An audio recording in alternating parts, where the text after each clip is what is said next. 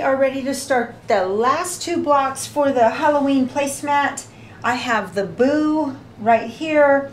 Here is the moon and the candy corns. The moon is a Kimberbell applique glitter. And the pumpkin, he turned out just great. And then we just did the cat. So what I have now, I'm going to do the last 2 blocks, mainly because these are the fabrics I have chosen for the spider webs. And this is a pretty quick one. This isn't going to take too long at all because there's no applique on this one. I've got my instructions printed out. I have my hoop. You need a 6x10. I don't have a 6x10, so I'm using a 9x14. And I've got 2 pieces of mesh, poly mesh stabilizer, and 2 pieces of batting. So we're ready to get started. Hoop my stabilizer.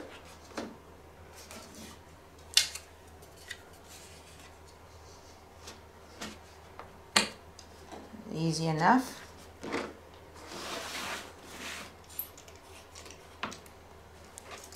And grab my batting and everything I need for this particular block, and we're ready to go. Okay, so I want to get started here. Let me put my fabrics and everything out of the way. I'm not cutting my fabrics ahead of time because I'm just going to use a little piece of it and have to trim it away anyway, so let me get this going. And I'm going to go to embroidery. I sent the design over wirelessly, so I'm going to go to the pocket for memory and the wireless icon. And here is my spider web. I'm going to hit set.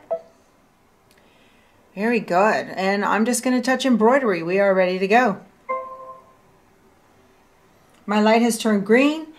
I am going to use black thread first, but I have a gray in here from a previous bat.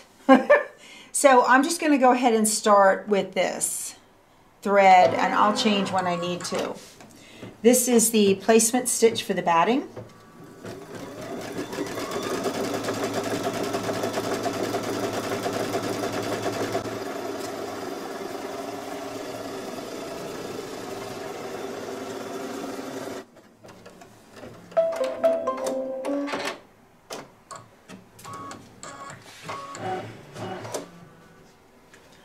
And I'm going to put my batting down over the line, make sure it is covered by at least a 1/2 inch on all sides. Okay, and let it tack it down.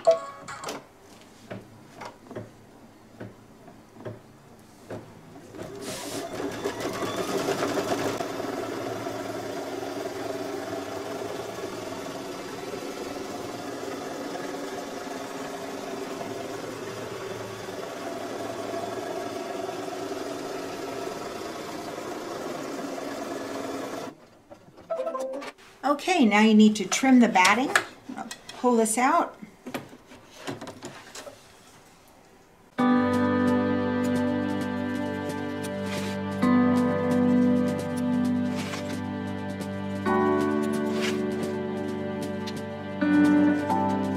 Back into the machine. And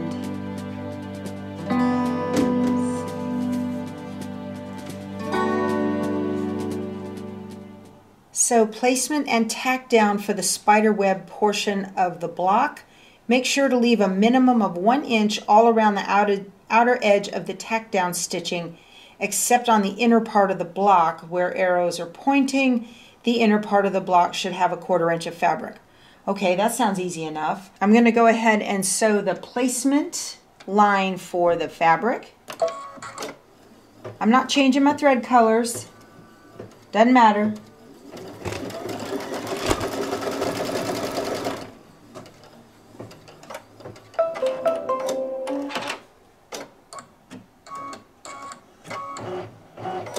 Now I'm going to put this down, and I'm going to leave a 1/4 inch right here over this stitch line back here.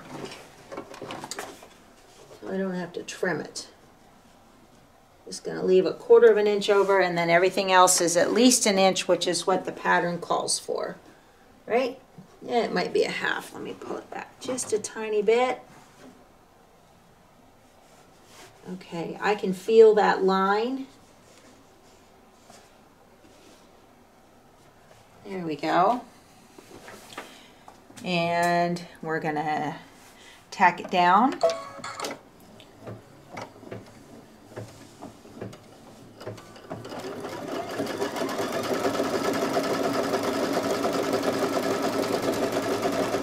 That's fine, because there's going to be black folded over the top of this anyway, so you're not going to see that orange.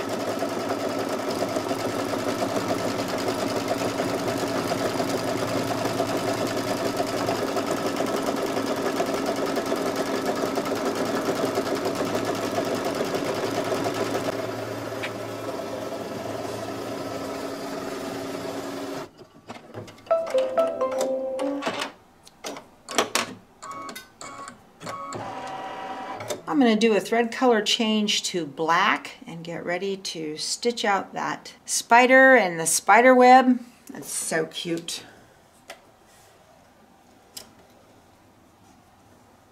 Okay.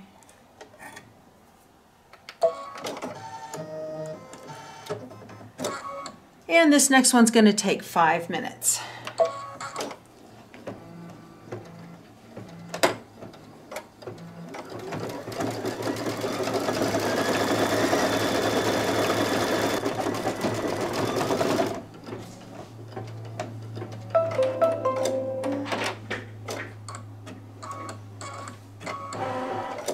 All right, next is the placement line for the, I think that's the placement line. Let me double check my instructions. Next is the placement line for the black fabric. I'm just going to leave the same thread color in.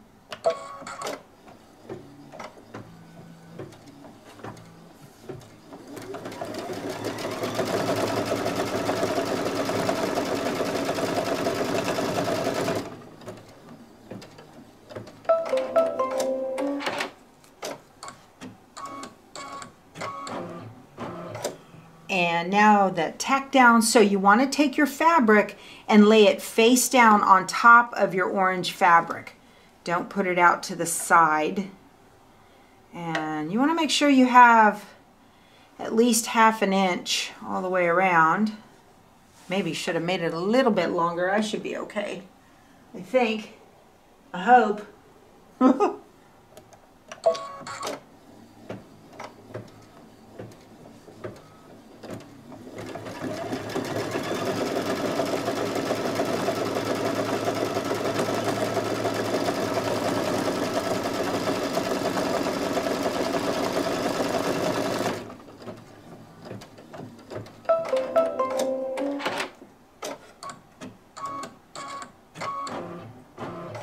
I'm going to take the hoop out just a little bit so I can fold this over, and I'm going to run my fingernail along the crease line, get it nice and flat, and then I'm going to use a couple of pieces of paper tape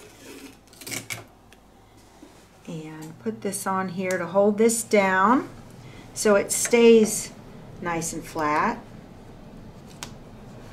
Okay, now I'm going to do, it's going to tack that down.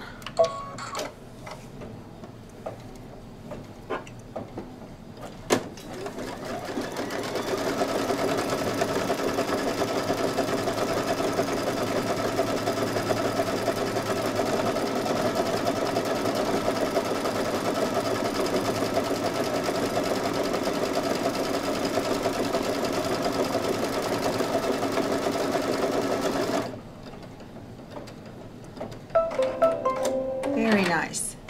Now it's time for a thread color change to orange for the pumpkins in the black box. All right, ready to go, and this is going to take 2 minutes.